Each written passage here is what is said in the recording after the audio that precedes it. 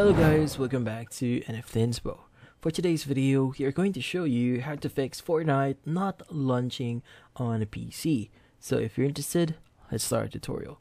So there are a few things you need to do here to possibly solve this issue. So one of those things is to basically make sure that you actually boot up your Fortnite or Epic Games here in admin. So in this case, we want to minimize Epic Games here, or you need to totally close this one. Now in this case, you need to right click on it, and from here you want to run this as administrator. Now you'll know that it is running as administrator when you actually click it, if it has that shield icon. Now alternatively, right click on it and you should see run as administrator here, and once you've done that, the next thing you want to do is you want to try open up Fortnite.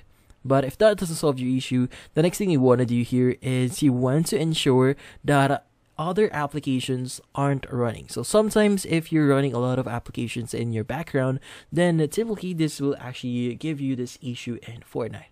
Now in this case, you could go ahead and open up Task Manager here, or you could just click on your keyboard, Control Shift Escape, and once you've done that, Task Manager should boot up.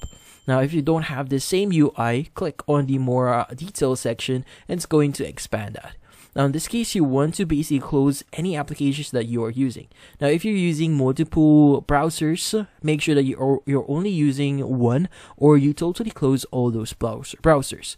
Now if you have other games open up, make sure that you close that as well. And from here on, once you close all the unnecessary applications here, go ahead and try if that solves your issue. Now, if that doesn't solve your issue, the next thing that we want to do here is we want to ensure that our game files here are correct. Now, for us to check that, you need to go to library here.